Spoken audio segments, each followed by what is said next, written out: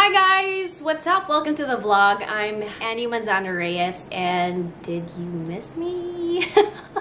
Okay, so I've been not vlogging for the past month and a half, and it's been quite a roller coaster ride for my family and I. We've been traveling. We went to Seattle, New York, and 2 beach trips here in the Philippines.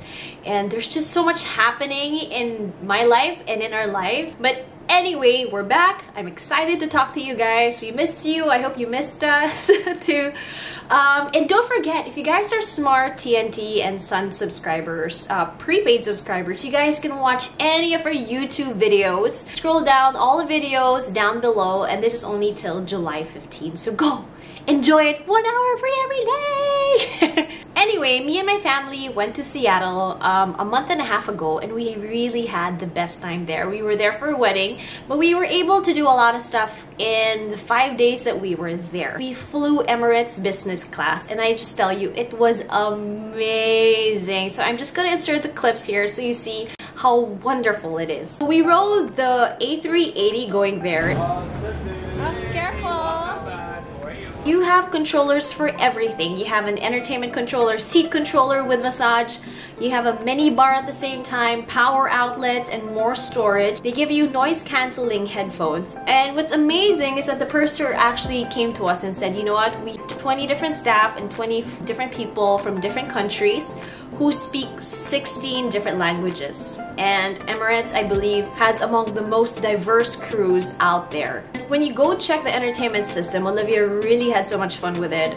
There's a kids section with so much updated movies, and the ICE system of Emirates is actually one of the best in the sky. It has an incredible variety of movies, TV shows, in-flight entertainment, and it really just doesn't get better with what Emirates has to offer. And the food is just really so good. That's your airplane. Come on.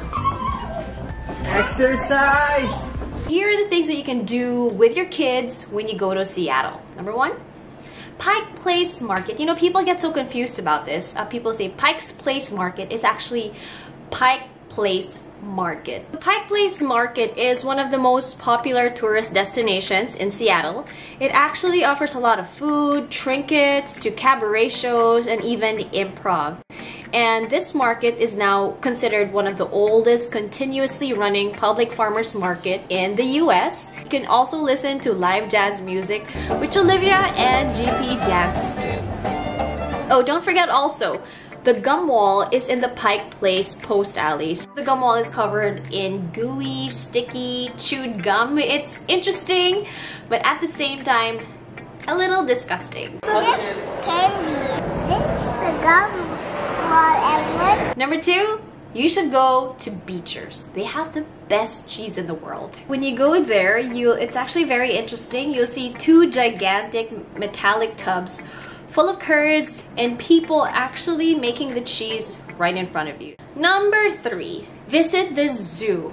In most of the countries and places that we visited, we always end up in a zoo. And this is, for me, one of the best zoos that I've ever been in. This zoo is actually home to more than 1,000 animals and 300 species. Its award-winning naturalistic exhibits have garnered more awards than any zoo in North America except the Bronx Zoo. You can actually go picnic in the multiple spots on the grounds. And by the way, it has a historic carousel in the zoo itself. Oh, he's your friend. He likes you. Number 4, go to Elliott Bay or Pier 57. This is where they have the big Ferris wheel. And the aquarium is there as well. We weren't able to visit because we didn't have enough time, but I heard it's small and you can finish it in half a day. Go around, it's a very interesting place. The Miners Landing, which actually consists a lot of like souvenir gift shop, a lot of tourist attractions, and a variety of seafood restaurants. And eat in Crab Pot.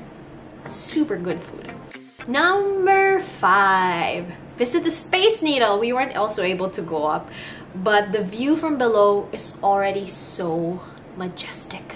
Number 6, visit the Chihuly Garden or visit the Pacific Science Center. So we had a choice between which we wanted to go to, and we decided to go to the Pacific Science Center because it's more entertaining for the kids. So in the Pacific Science Center, there's actually a lot of things that you can do. There's a tropical butterfly house full of hundreds of beautiful free-flying tropical butterflies. You can also touch live marine animals in the saltwater tide pool. And you can also explore the galaxies in the planetarium show. You can also check out the laser show or the giant screen IMAX film. It was really an unforgettable day, fun and exploration for my family and I. So I'll be those. I'll be those. Look at those. cockroach. Sheepies. What is that? Cheetahs. That's grasshopper. It's like cheetahs. Number 7. Visit Amazon Go. This I wasn't able to do, but my friends were able to do it.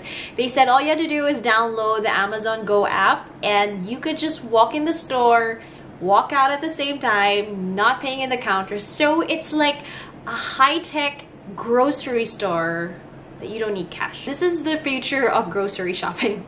Number 8.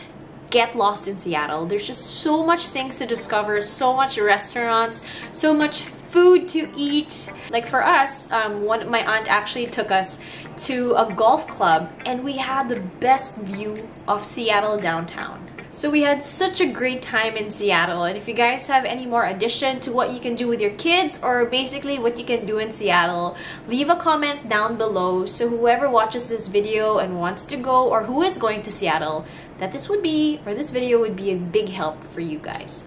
So anyway, I'm Andi. Don't forget to like and give a thumbs up to this video. And I hope you missed us because we missed you guys. So yeah. Toodles! Bye! What's your bundle? Iguana. What's your bundle? Oh my gosh.